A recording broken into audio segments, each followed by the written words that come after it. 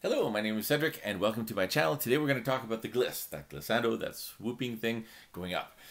Trombones and violins do an excellent job of that. Singers, of course, can as well. On keyed instruments, it's much more challenging. And brass instruments have their own challenges as well. And I think there's some half-valve techniques involved in that. But I don't know anything about that. But clarinet, I do know some stuff. So how to do gliss on the clarinet? Well, because we've got holes, we could open up the holes gradually, okay?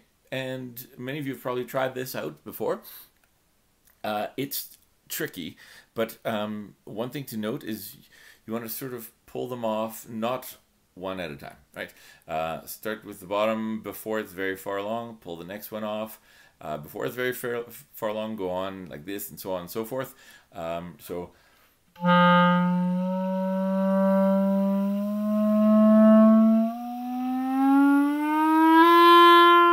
Including the thumb, right? Now eventually, I'm starting from a G because if I start lower,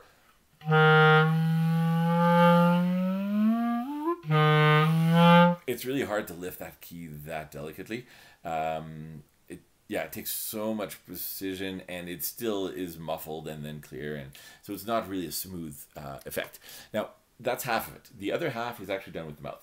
But actually in the low register, the mouth doesn't really help it out. So it's mostly fingers in the low register. In the second register, if you do just the fingers, pardon me, you get some bumps. So what you have to do is you have to play as flat as you can. Okay, bend the pitch as much as you can and then start pulling away. Because when you bend the pitch a lot, then you don't, it doesn't matter what your fingers do. Here's an example.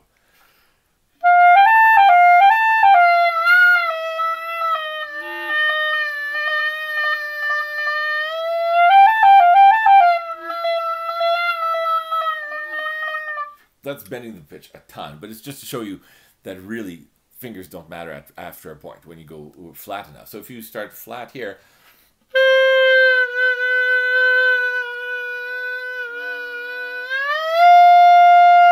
and then I went in tune, right? Okay, so how do you go that flat, okay? Well, starting on a high note is probably easiest. Starting on a high C. And so think of the word ear, but make it 2 syllables and think E-er. E-er, right?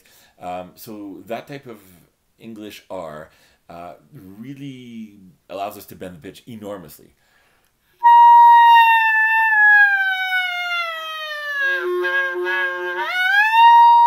Minor 7th there. So now we don't need to bend it that much, but if you can bend it at least a whole step,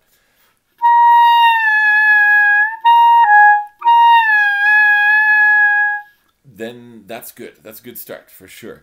Some of the glisses, the small ones, or the scoops into notes are done just with the embouchure, or can be done just with the embouchure.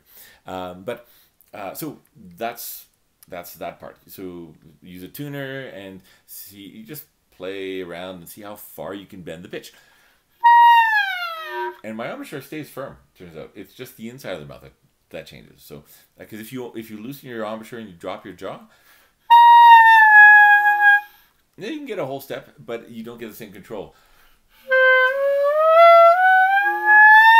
It's still reliant on your fingers. So bending it with the ear is going to help you. Okay, so how to do the gliss once you've learned how to bend the pitch? Well, then I suggest starting on a B, going slightly flat like that, and then while you're flat, pulling the first finger off to go to C.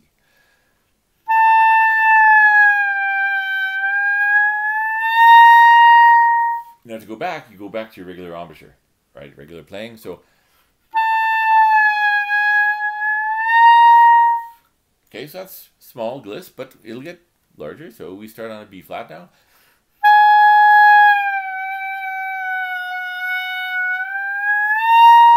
Then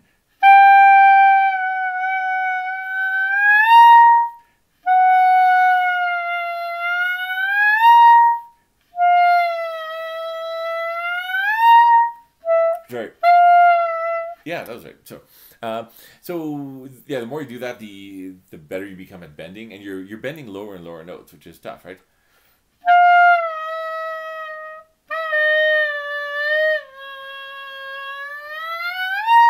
It's its own skill, and you kind of have to forget all the good things about beautiful tone for a moment. You have to let yourself sound ugly for a while, okay?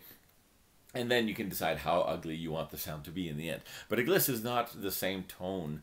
That's part of what draws attention when you play it.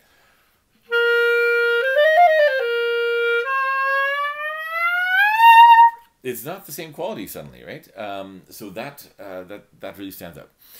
Hopefully that helps a little bit. Now, other things, if you're some things I'm working on, like crossing the break, doing a gliss is doable to some extent. I'll try to do C to how about open G to high G?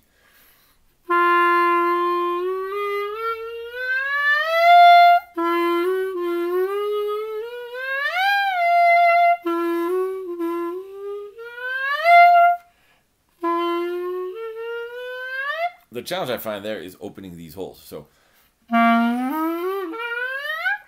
it's opening them gradually enough so that we don't hear. Because remember, in the lower register, the embouchure doesn't do much. Although I still play flat because it helps a little bit.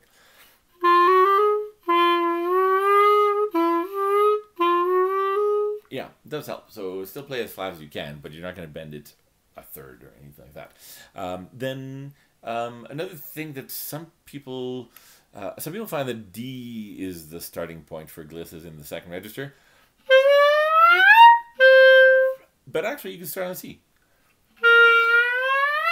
Or B. The thing is, you have to start opening this hole. You don't want to start with the B and the C sharp. If you do that, it's going to be so slow and still bumpy. So hold the B key down. And start with that right hand as you do otherwise. And yeah, quite doable. You can also cross the upper break. Now, if you start on a C, it's kind of tricky because you have to go flat, right? And so it's going to be noticeable. You're going to bend and go up. So if you start on a little lower,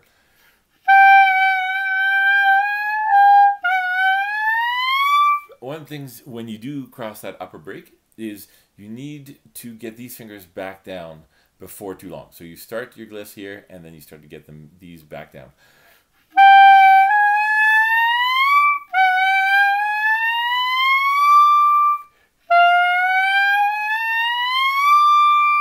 Otherwise, if you don't get them back down, there's going to be a break crossing at some point there, right? If you're already back in tune, there'll be something in there. You can theoretically also go to the fourth register.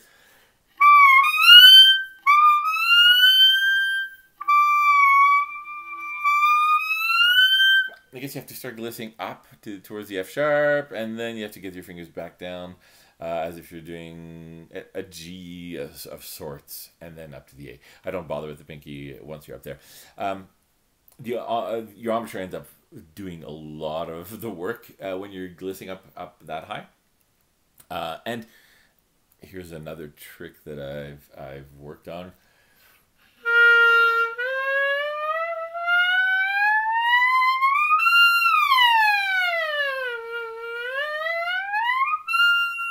An octave and a fifth without moving my fingers. If you can figure out how to do that, let me know. Thank you very much for watching, and we'll see you next time. Happy glissing. Have fun. Bye.